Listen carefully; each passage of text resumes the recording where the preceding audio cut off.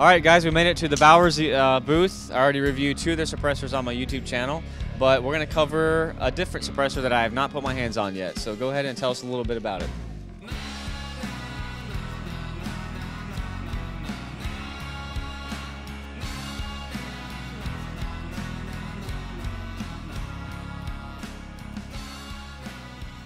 Okay. This is a USS. Okay. It's our 22 can that you can use from any of the 17 rimfires, including the WSM, full auto 22, FN 57, 22 mag, 22 Hornet, and it's a superb, tough little can. It's USS stands for User Serviceable Suppressor, so you can take it apart and clean it if you would like to. And what's the tube constructed of? Tube is 304 stainless. It's black oxided. Okay. And then everything's steel in this can except for the front cap, which we switched recently to aluminum because it saves a little over an ounce. Right. And Now, everybody at home, totally safe to put in a ultrasonic cleaner. The baffles. Yeah, baffles. Front cap being aluminum. No, I don't recommend cap. Strip it down, throw the baffles in, and super easy to clean.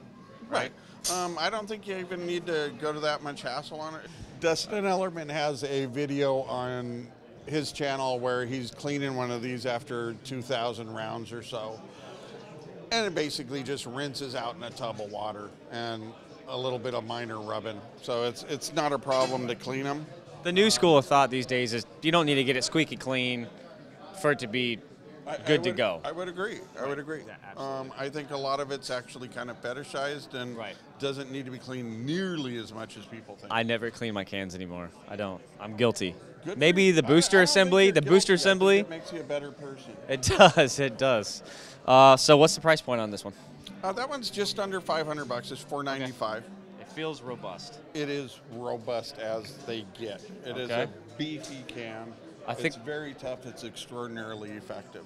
I'll put it up against anybody's. I'm sure we'll do a full review on it soon. That'd be great. Silencer Shop has tested this. This is the quietest 22 can they've ever tested. All right, we'll put it to the test. Cool. I'd love to see that. Anything else over here you want to show me? You've covered the Verse 9S. We did the Verse 9S and we did the 30. This is cute. Have you held this? I have not. Oh my God, this is real? Yep. I'm not like fluff baiting you guys out here. This is like crazy. It feels like a business card or something. What is this? It's actually 5 ounces. It's a 45 ACP can, ready to go as it is. They're shooting them in there. So you don't need a booster because it's so light. Correct. Yeah. So next time somebody tells you that, oh, if you have a Browning swinging link action or whatever, you need to have a booster. Well, right. So it's constructed of aluminum? That is, yes. Okay. 7075 T6 anodized.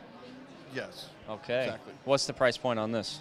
That's a good question. I make this stuff. I don't necessarily sell it myself. It's usually the case. The makers aren't the marketers. I want to say it's $7 1/4. I believe that's correct. And this is the ASP 45. Yes, it is. Awesome. This I really do want to test because I love cool niche like micro cans and cans that are really different. It's a very niche can. It's not for everyone, which is fine. Cool. But it's we've been running that one in there for 2 days on that Glock 21. Right.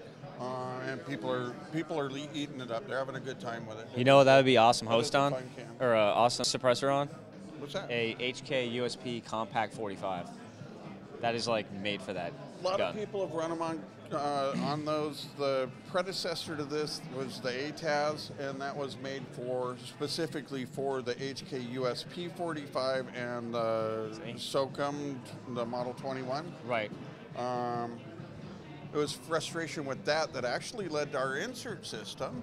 So you could have the same can and go right-hand threads and one right and left-hand because they were fixed mounts. Because HK has to ruin everything with their mounting system, right? Yeah. With their threaded barrels.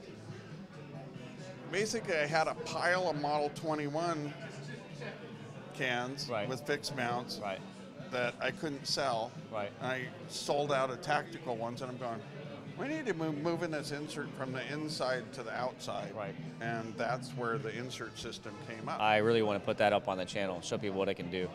So we'll definitely have to get that out there for you guys. So, all right, well, thanks for having some time for me. I'm going to go hit the other booth. Thanks so much for Totally. inviting us, and Absolutely. we've had a really great time, and Absolutely. really positive response, really happy people. It's been a great show. Yeah, Really has. I've been very pleased. I've seen a lot of smiles, a lot of first timers putting their hands on suppressors, shooting machine guns, stuff like that. And people traveling for hours to get here. We had a couple from Miami, Michigan, Ohio, one guy from California. Dude from Oregon. Yeah. Oh, that's me. We had a guy from New York City this morning who was in town eating lunch next door, and it popped up on his nearby things, and he came over and he's like, "This is great. I'm going to send pictures to all my friends at home. They can't touch this stuff." So that was pretty cool. So all right, I'm going to skedaddle. Go check out the next booth. See you guys.